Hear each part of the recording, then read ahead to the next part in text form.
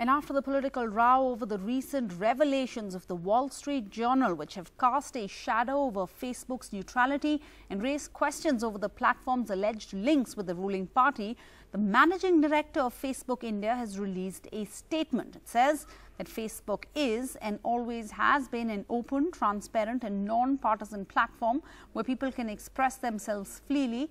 Our community standards define what stays on our platform and are enforced globally. It goes on to say that we uphold the principles of democracy.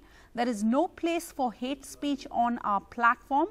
We have an impartial approach to dealing with content and are strongly governed by our community standards.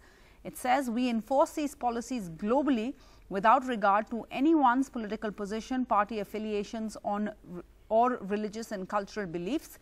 But it then goes on to say that we've made progress on tackling hate speech on our platform, but we need to do more.